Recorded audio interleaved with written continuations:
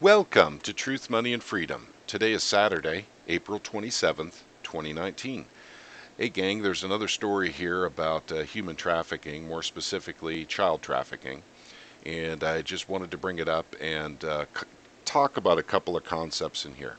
Um, we need to be courageous people, and we need to talk about this. We need to share this information and make sure more and more people see it, and then in the end demand accountability from government, from the judges, the politicians, and even the bankers, who are a part of this network as well. This is big money, folks. The essence of evil.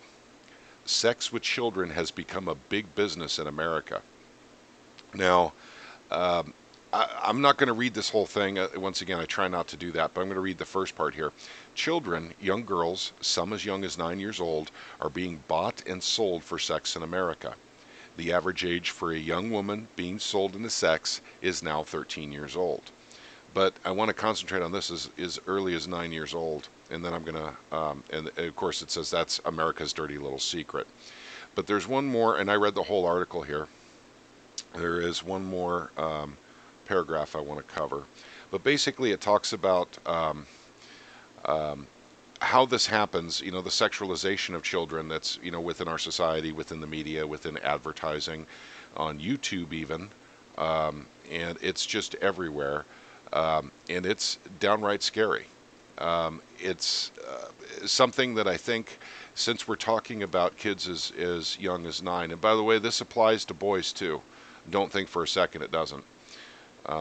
And this is a problem. We know this. And I do IT work and I work with law enforcement, on a local level, and they know about this.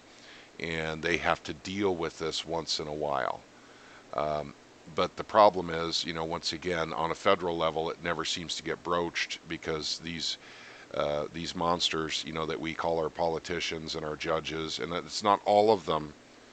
So I want to specify, it's not all of them, and I don't have individual information on every single person in Congress and what they may or may not be doing with this network.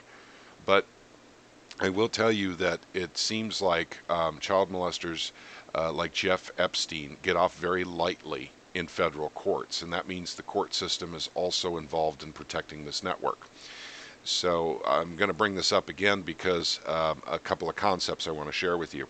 First off, kids are being sexualized, by everything from Walt Disney to YouTube and Facebook, and kids do it themselves, and of course it's done through advertisements and various other deals. But I just want to say that this is something you should discourage in your kids if you're a parent or even if you're a grandparent. If you see, 8-year-old girl wearing makeup, it's just, what's the point? Um, Especially when you talk about kids that are, girls that are, 10 through 13 years old, putting on makeup to try and look about 6 years older. Well, you should discourage that behavior. We tell our kids when they're young, there are no monsters, and we tell them that so they won't be afraid of the dark, so they won't be afraid to go down into the basement and go fetch something. So they won't be afraid to go to sleep by themselves in their own rooms. But there are monsters out there, and I think if young people are being abducted as early as 9 years old, I think that's probably about the right time to explain to them about the real monsters in the world. And I know that a lot of people don't want to have those conversations, but I'm telling you, it's becoming necessary that you do now because this is a big problem. Now, kids being abducted in the United States and put into this network is probably rarer than the ones that are coming across our southern border through immigration. There's a lot of human trafficking happening through immigration, gang. I mean, this is truth, money, and freedom. So this isn't cagey money and freedom. We're truth, money, and freedom. That is the truth. And a lot of these kids are coming from Central America and Haiti and, probably parts of South America, possibly Asia. Um, but there is a problem right here in America with this issue.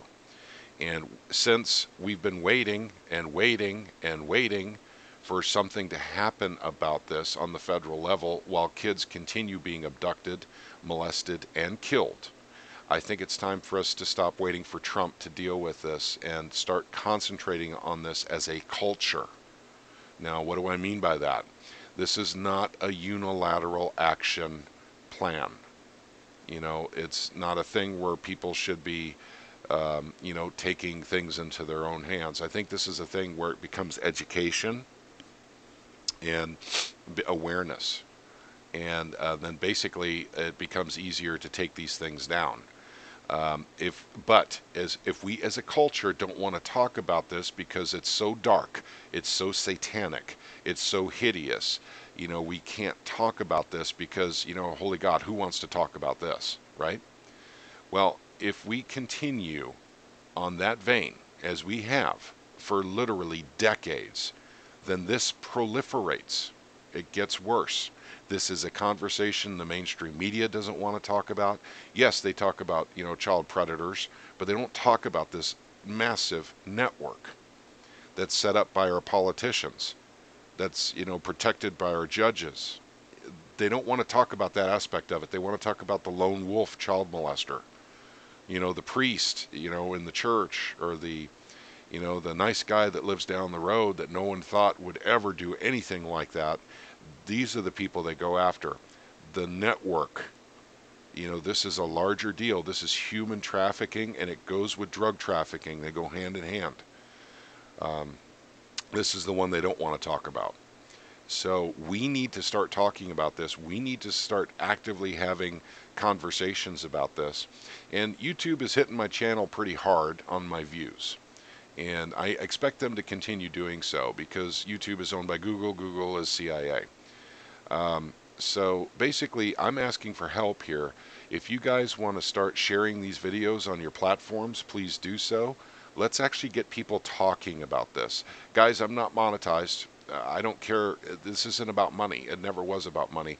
But let's go ahead and start doing what we can as citizens to make sure the politicians and judges understand that we know they're involved in this network and that we know they're not going to do anything about it, and we know they don't give a crap about the kids.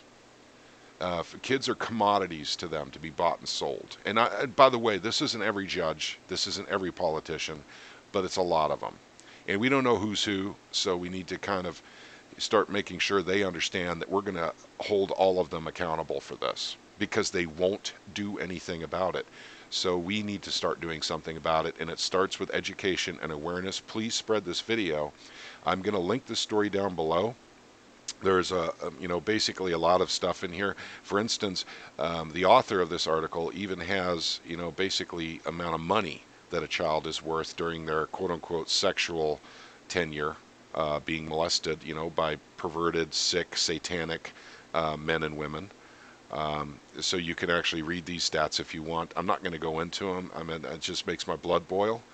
And I'm going to start being more courageous, gang. I mean, I haven't covered a whole lot about human trafficking, but I'm going to start covering this a little more frequently. And whenever there's a story that comes out that has pertinent information, you bet I'll be on it, and I will do a report. I will do a YouTube video. So at any rate, education is the most important thing. And why is it that this network can possibly exist in America? And that's because our politicians and our judges are far too corrupt. They're making money off of it. That's why. Or they're partaking in it. Either way, they're perverted, dark, satanic individuals, and eventually we need to root them out. We need to figure out who's involved. I mean, we know Hillary Clinton's involved. If you need a few names to throw out there, we know Hillary's involved in this network, and therefore Bill is also involved in this network. Who else was flying on the Lolita Express, to Jeffrey Epstein's private little island in the Caribbean? I mean, I don't know. I could probably spend some time looking into it, but I do know that Hollywood is in this. I get this, gang. I know the recording industry is into this. I get that too. But who has the power to cover it up? I mean, let's start there. Because as soon as we disable their ability to cover it up, it'll be much easier to root out where all this evil is lurking.